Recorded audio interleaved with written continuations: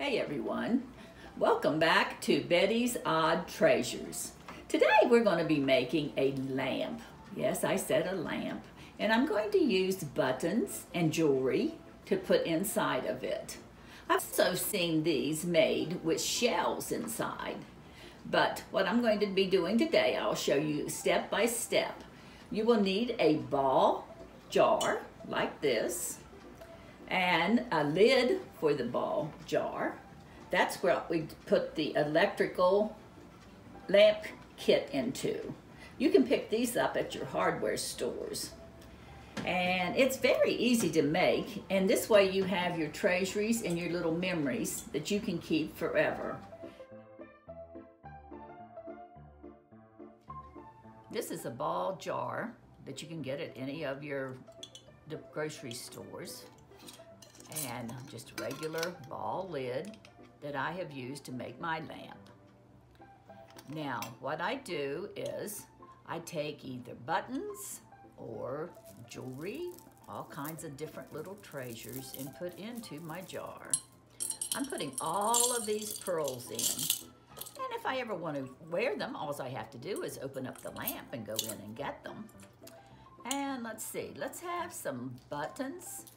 Here is the buttons that we'll be putting in. They add a lot of bright colors, and they're mom's buttons, and that way I remember my mom and have special memories. Okay, and look at this brooch. Isn't that pretty? I think I'm going to put it in as well. Whoops, it turned over. I want it on the side so it'll be pretty there. Yeah, get back over on the side. There we go. I got a lot of brooches. These I think were my aunt's, but they will make it really pretty in here too. Some rings, another brooch. Did you see that? Yeah, that's pretty too. More buttons.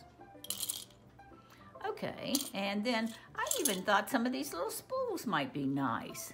These are really old.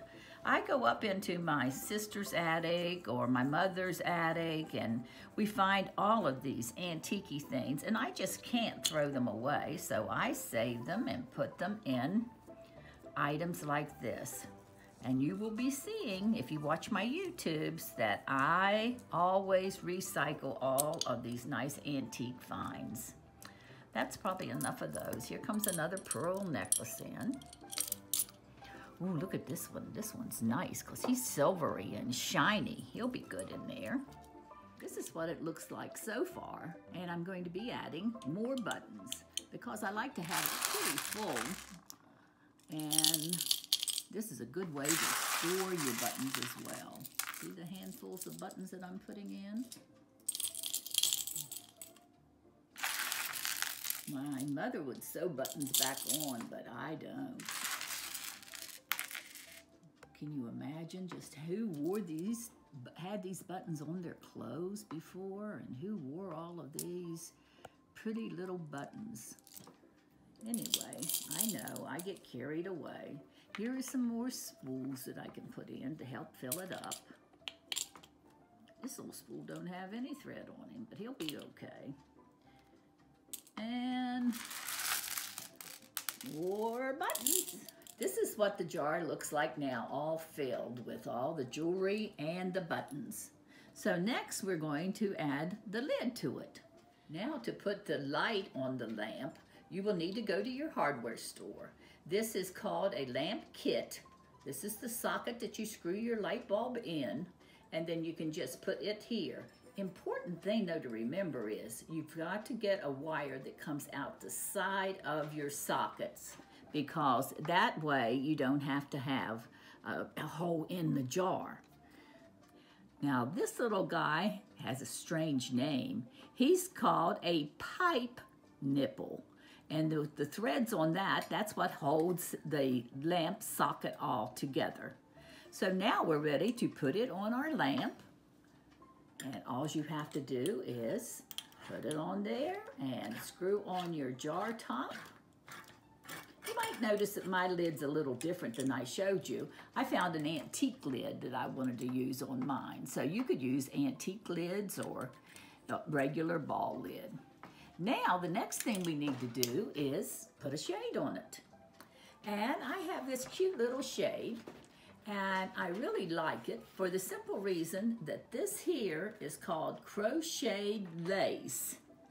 My mother made this, and she would put it on our pillowcases.